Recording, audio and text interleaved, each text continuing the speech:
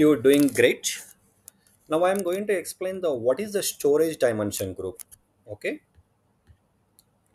go to the product information management, setup, dimension and variant groups, storage dimension group. Storage dimension group is a shared data. We can see all legal entities storage dimension group here. Different legal entities we can see here. So now I'll enter one new one.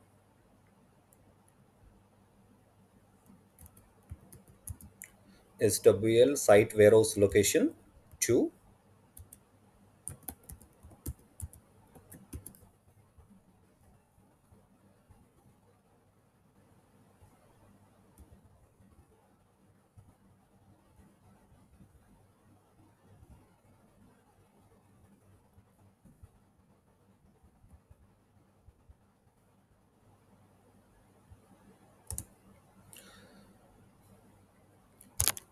Site warehouse location, normally when you creating the real time, just you can enter the site warehouse location is a client companies, but here I have a lot of plenty of everything different legal entities, so just I put number 2. Okay, site warehouse location, save it.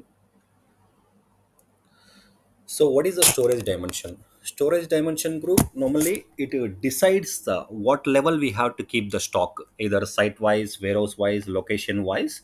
It specially decides the stock of the item. Okay, this is the storage dimension group. What is a site? Just I'll Site is nothing but like an intangible location. It's a group of warehouses. Site, I'll duplicate this one.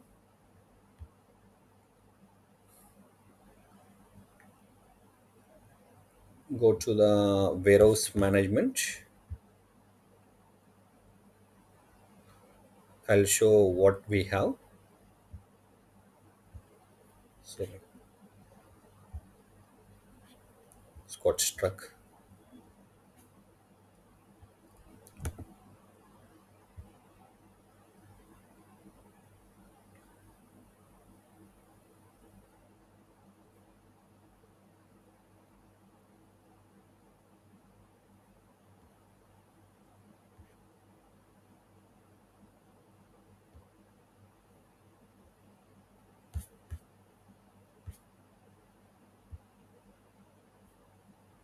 Warehouse management collapse setup, the warehouses.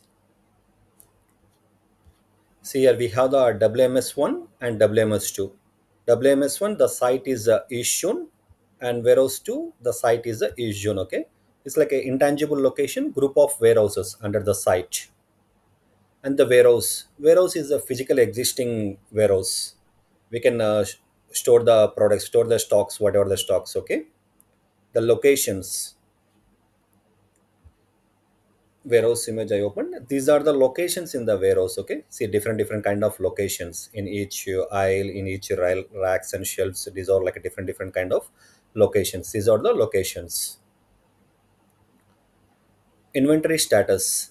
Inventory status normally we are using in advanced warehouse management. I will show what is the inventory status also. I'm duplicating and going the next page. Go to the same advanced warehouse management, setup, inventory, the inventory statuses. Inventory status is showing the product either is damaged or expired or available products. It will show everything, whatever the stock we have, everything. See here, this is like a inventory blocking. Damaged products or like a we already here we put the tick, expired product tick.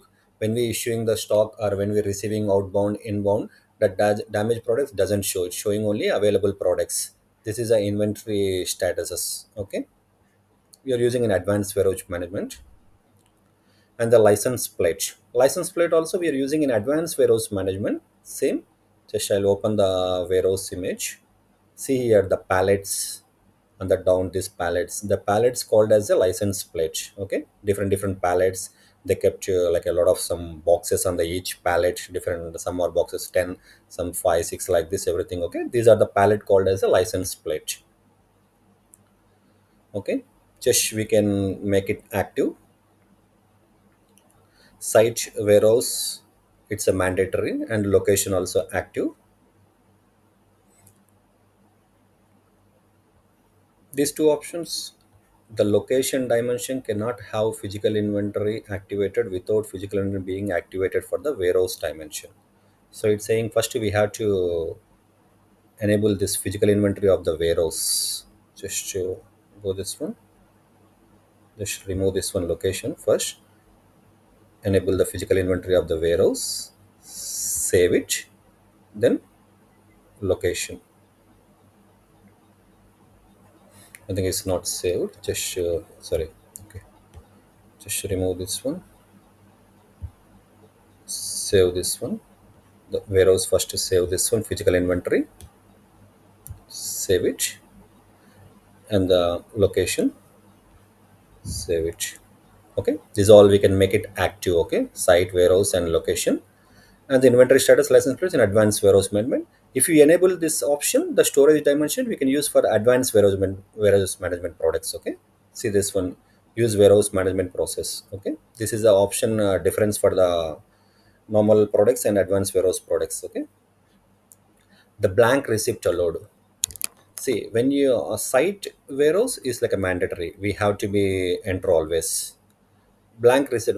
See, when we receiving the products, when we're receiving any inbound products, in which location we have to keep.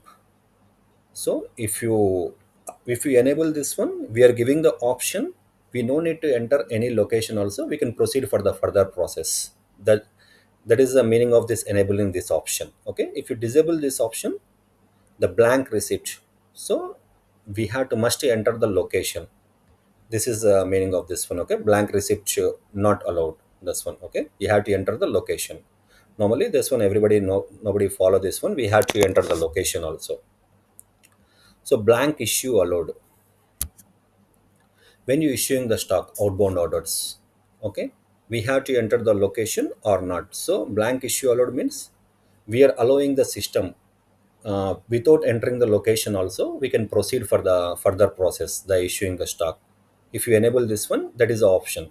If you, so we don't want to make a, and we don't want to be like a without entering the location, we have to enter the location. So we no need to enable this option. Okay, physical inventory.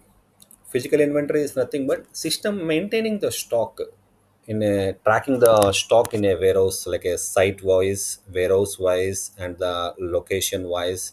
System is maintaining the stock. Okay, see if you're getting like any outbound orders, transfer order, sales order, you have to reserve the stock physically. You have to reserve the stock like a location wise, warehouse wise.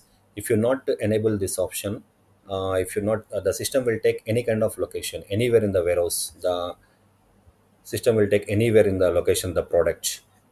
So we had to enable this option. You don't know which location it's taking this one system. So if you enabling this one, we need to know which location is taking everything. This is a physical inventory.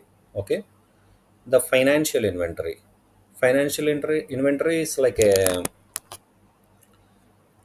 we can observe the financial inventory of the stock here. We can capture the financial inventory of the stock here. We can the GL posting side, the site wise, warehouse wise, the financial GL posting. Okay, depend on the cost of the items. Just I will show one example.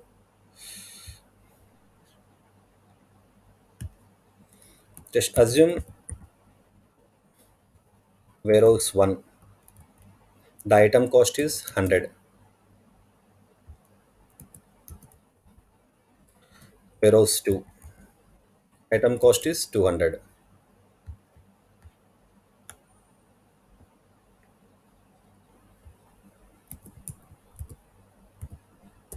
Average is 150. The cost of this item is average is 150. Okay,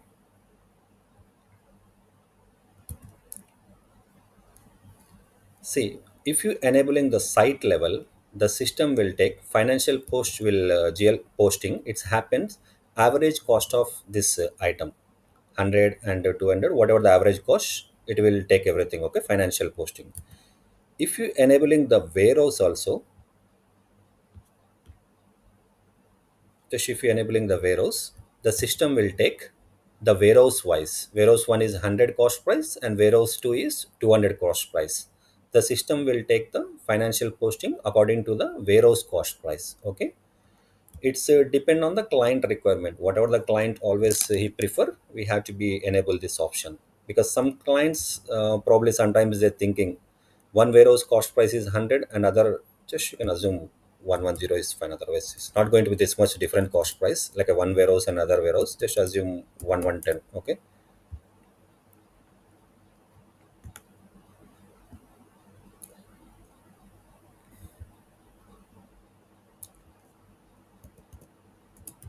Okay, 105 is a cost price, just assume. Okay. See, some clients probably sometimes they're thinking one warehouse cost is 100 and some when warehouse is 110. If they don't want impact the profitability of warehouse one, whatever they're getting the profitability, it doesn't impact the warehouse two. So in that scenario, they're maintaining the warehouse one cost price. It doesn't making any impacting on the warehouse one and warehouse two profitability. Separate everything. Okay. So this is a financial posting.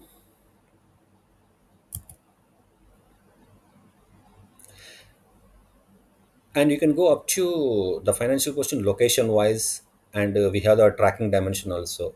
You can go up to batch and serial number. Up to level you can go for the financial inventory, depend on the client's requirements. Okay. And then is a coverage plan by dimensions. This one normally we're using in a master planning. Okay. This one.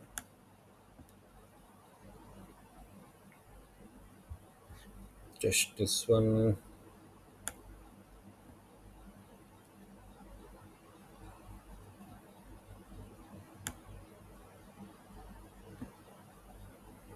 Okay. Coverage plan normally we're using in the master planning. For purchase price, see, when we're receiving the stock, same here. Do you want to receive the stock as a, see, if you're enabling the site level, it will take like a common, the site level average cost and the whatever the common cost price of the items. But if you're enabling like a warehouse level, it will taking the warehouse wise cost price, the purchase price. When we receiving the stock, it will take like a warehouse price. Okay, this 100 the warehouse one, warehouse two, because it depend on the warehouse is, if is the warehouse is near to the vendor, they can give this is a cost price. If it's very far to the vendor, so they're charging some extra transport, everything all, they're adding some more extra cost price. Okay, depend on the everything, whatever the requirement.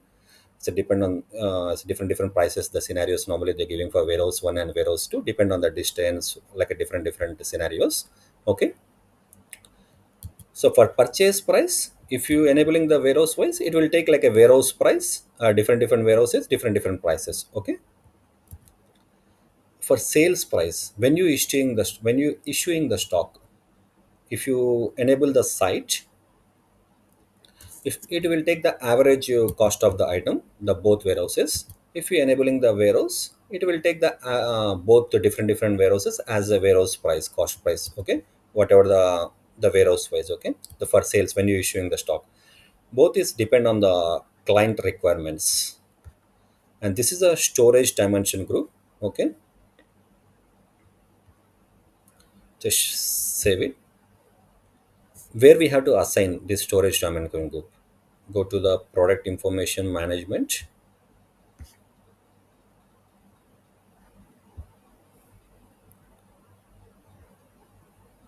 collapse, release products,